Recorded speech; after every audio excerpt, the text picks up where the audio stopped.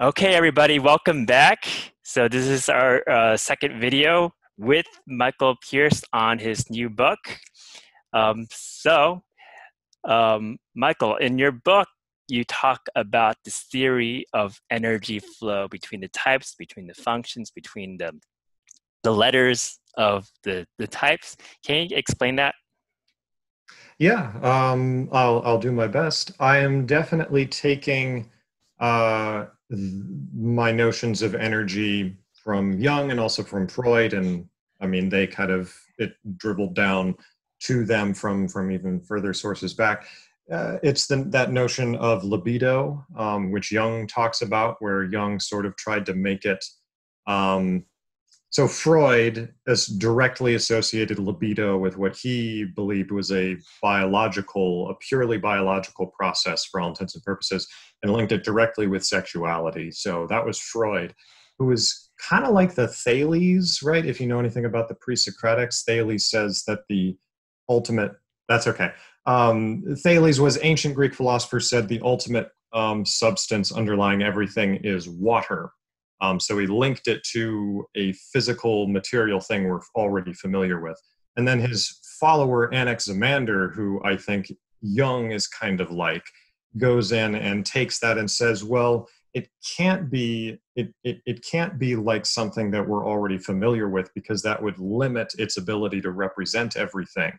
So Jung kind of tries to neutralize it into just psychic energy, just neutral psychic energy, from which all of the different manifold psychic things that happen in the mind and in the body and everything stems from that. So he abstracts it from just sexuality. So anyway, that's sort of a side note, but I'm mentioning that because I am drawing from the notion, and it is frankly at times a somewhat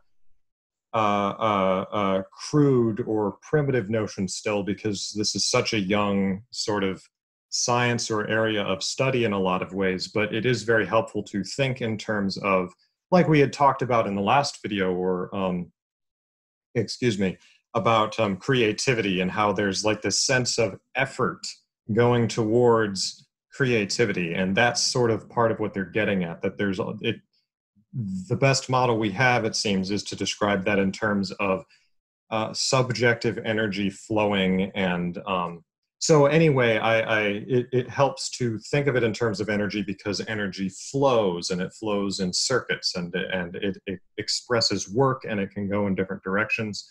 So I'm drawing from that, and I use that as sort of a rough basis for talking about extroversion and introversion, and talking about how it's almost just how my mind tends to think about these things anyway, is that as soon as you posit one thing, I'm going to start thinking about what the opposite of that thing is. Interesting. So you're talking about, this is where you're getting into the energy flow. So the first Yes, part of it yes, is about there's introverted and extroverted energy, and then there's a natural change from one to the other, back yes. to the first, and then to the second again. Yes, it's a cycle. So Yes. when you posit the opposite of the first thing, um, because they're opposites, just my mind will instantly start to blur them together, because their opposition actually unites them, and so they will flow into each other. So with, say, extroversion, introversion, which kind of is the basis on which everything in the book is built, it becomes very I say it several times, it becomes very binary, almost geometric in a way, because you start with these two principles and then you vary them, and you get sets of opposites that sort of stack on each other, and you get Yeah. a ton of variety from that. But anyway, the extroversion, introversion, extroverted is in Jung, the way Jung talks about it and what the words literally mean is extroverted is an outward turning energy, and introversion is an inward turned energy. So it goes out and then in. So you can think of the universe as being the subject, which is whatever you are. I haven't really figured out what the I actually is, Hmm. but whatever the ego or self is, It is this subjective, private sphere. And you can think about the flow of the energy going inwards into there, concentrating, creating new stuff that is separated off from the rest of the world and its laws. And then the extroverted motion is the releasing that out back into the environment. I will say a caveat, though, for those who are more familiar with the book, that I will admit, I think I got a tad bit fuzzy in some of the extrapolations I drew. So what I specifically mean is I tie universality and contextuality into introversion and extroversion.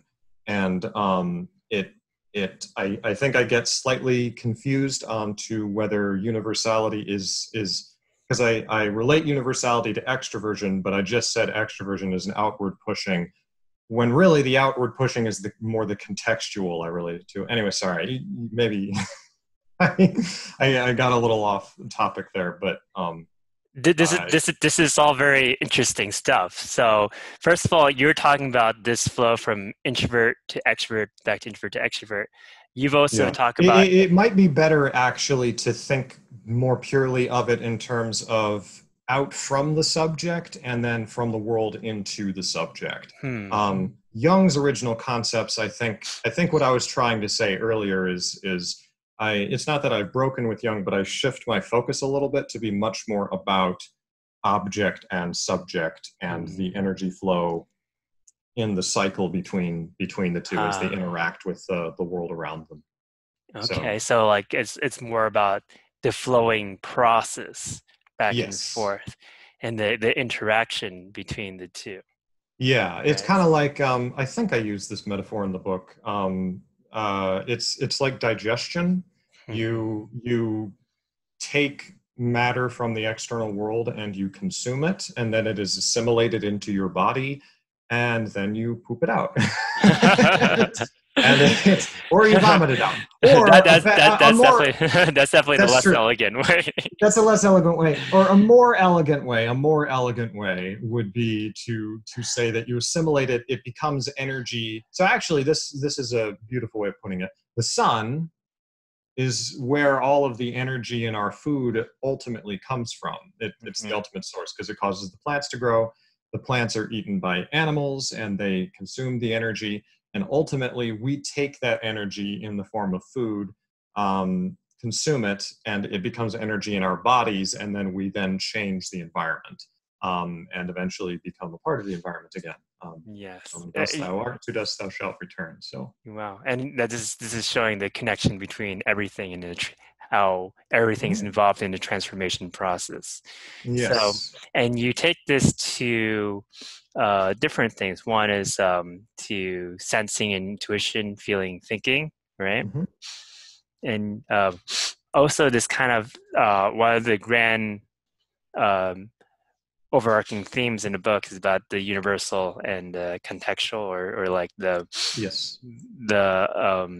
female and male energies involved in typology as well. Okay, so do you want to talk a bit about this? Absolutely. So part of the reason for my focusing on subject and object is because that helps to make it a little more clear. With the I tie into the feminine and masculine archetypes, and I try to be very clear about the fact I'm dealing with the archetypes because for very good reason, many people are very, myself included actually, which is why I try to be very clear about it, are very touchy about people trying to forcefully instantiate those archetypes into reality. So I'll be less abstract. Basically, I'm just saying that I talk about the feminine as this passive energy and the masculine as active energy. So I'm tapping into a long tradition of the archetypal masculine and feminine. I'm not talking about, I'm emphatically not talking about individual men and women, precisely because individual men and women, as far as I'm concerned, combine both those energies, but you can argue there's differences between them and how those energies interact with each other in those people. Yeah, and you Anyway, also make this really you make this very clear in the book too. So this is about yeah, the archetypes of mm, uh, masculine and feminine, and it's not about like um, specifically about men being masculine or female being yes, feminine, yeah. or like uh, the biological difference. Body is just very symbolic of the archetype. Yes, yeah, I play with that idea in that third chapter, masculine and versus feminine, or Yes. sorry, feminine versus masculine, um, because I tie them into the energy flow where the feminine is the archetypal feminine is the energy flow from the world imposing onto the body and bringing ideas into the body. So it's related to the passive, to the yin. Whereas the yang, I relate to the masculine, which is the um, outward pushing energy from the inside out. And I talk about the notion of the feminine is, this is maybe the more controversial notion. I talk about, in my view, the feminine, I relate that to order, which is not normal. People relate the feminine more to chaos. I relate it to order, partly because I like to be subversive, but also I don't like being subversive. What am I talking about? I secretly want to be subversive, but it's order because it's the city where there's this, I call it fair-mindedness, where you are concerned about other people outside of you, and they are you become a no self. You deny the self in order to help these other people, and you create linkages, and you unite into a city where there are set rules that everybody obeys, and so everybody is supposed to chip in. And I quickly relate that to the functions of extroverted feeling, for instance, which will essentially has this self-negating, though that gets a little muddy in the INFJ. But extroverted feeling, introverted sensation, extroverted intuition, and introverted thinking, which I don't want to get into the function axes right now. That would get too complicated. But whereas the masculine, the outward flow, is outside the city, so it's fundamentally individualistic, because it is the individual having desires, FI or NI in terms of visions. It's having that internal fire that is guiding them to posit goals and move towards those goals. And so you'll Yes. get conflict when the hunter, the solitary hunter, has to try to live in the city, and they steal your property because they want something. Anyway, sorry. Yeah, so this there's the first of all the universal the feminine Mhm. and these are related archetypes at a symbolic level, right? Yes. And then so we talk about the universal as being fair-minded about kind of like the about culture being in a city Yeah. and people basically society having laws and rules and people working within laws and rules to be able to get along, to be able Yes. to cooperate, right? Also, a language or a logos, I relate to it. The notion that you have logic and rules that sort of frame the energy and guide it. Yeah, so absolutely. Michael, what you remind me of is about, first of all, I remember there's a YouTuber way back called EJ R&D, and he talked about introvert feeling as kind of having its own, like each person has, with introvert feeling has their own language in a kind of way, like they're, Yeah. and then whereas when it comes to extrovert feelings, like they want to make a clear language which people share. So that would be like an Yes. example of that. Yes. Hmm. Yeah, that'd be a perfect example. Extroverted feeling links into the language of other people in order to unite everybody and be on the same page. It wants feelings to be, um, it wants the feelings to be external to it. And so everybody kind of gets melted together, whereas introverted feeling wants to maintain its own individuality and doesn't want to link up Mm-hmm. with those notions. So you'll get, for instance, a thing you'll see with INFPs, I think, is there will, or ISFPs on the two FI dominant types, is they don't want to they get frustrated having to play by what they perceive to be very limited rules given them by society as to how they are able to express themselves.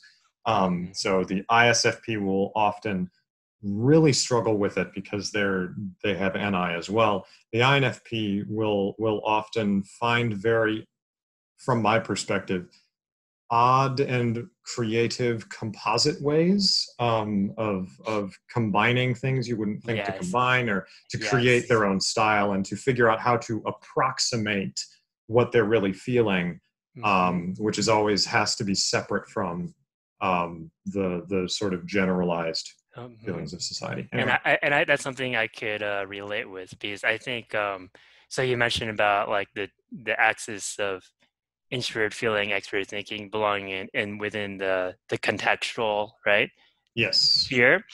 And then so that's about, it's more of a kind of a personal goal oriented kind of yes. sphere, right? It's goal oriented. It's I call it contextual because that's literally what it is. It always thinks in terms of the context of an individual in a space. And so it always singles in on this point and the world as the perspective that point has. So everything takes on a very specific meaning, specifically in terms of what that thing desires or wants to accomplish, what its goal is. Um, the world becomes a nail if you have a hammer, sort of thing. I don't think that's quite I don't think that's quite how that phrase goes, but you get the idea. So what I wanted to comment there is that I feel like if I was relating to people is through these clever ways, and why Mhm. it's kind of related to what you mentioned about fair-minded, right? Is I'm relating myself by um, respecting perspectives, or I'm kind of like going around. Yes. I'm like going around, so I'm not like destroying things in Yes. a direct way, right?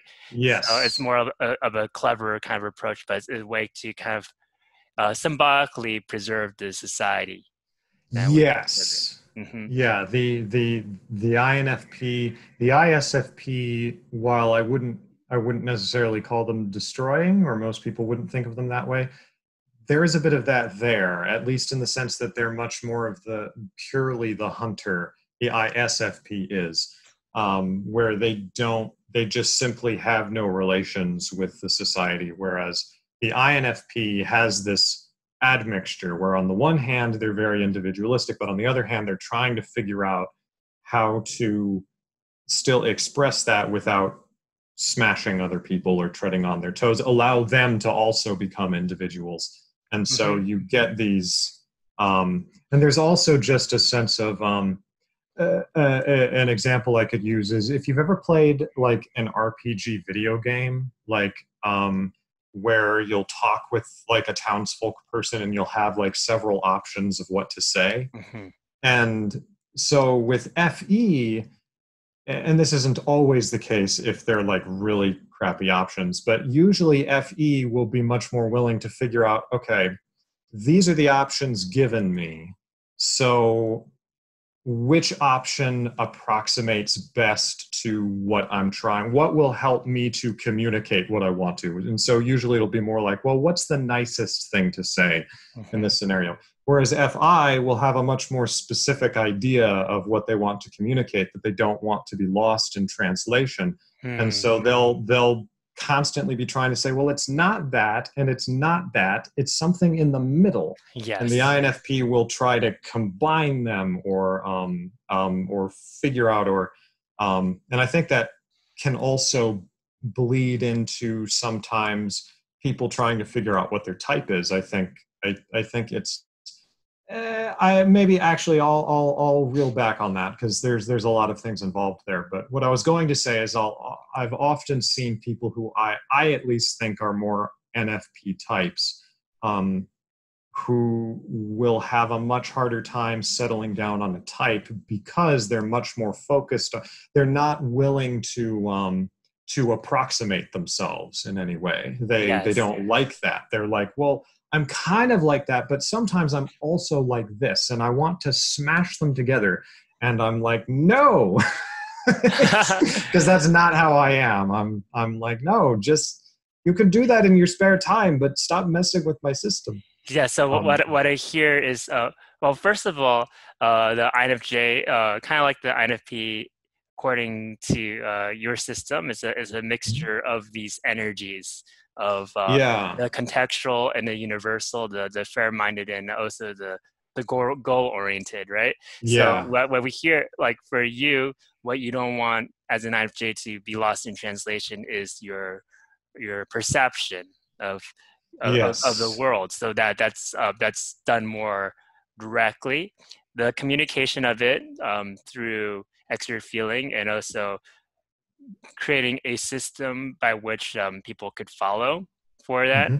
That is the fair-minded approach. That's how you are, or INFJs in general are willing to compromise, right? So that's the Yes. so our types would be opposites in what we compromise on or what Yes. we won't sacrifice for to avoid being lost in translation.